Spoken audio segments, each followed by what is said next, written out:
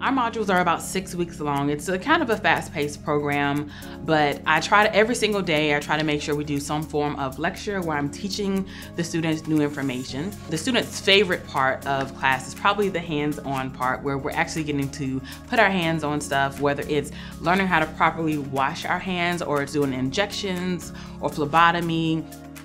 For some of the students, when they first start off, they're like, I don't know about blood, or I don't know about working on my friend or doing things together.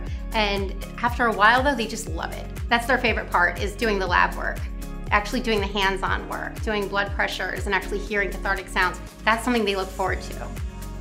They're not just being thrown textbooks and being told what to do, but they're being actually guided through each and every mod.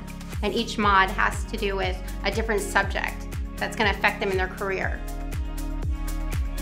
One of the things I like to tell my students is you can take this career as far as you want to take it. I try to teach them how to critically think. And the great thing about being a medical assistant is we work underneath a doctor's license. So they can train you and teach us as medical assistants as much as we want to know. We can do almost anything inside of a medical practice. So if you're smart and you're able to critically think, you can kind of do as much as you want to do.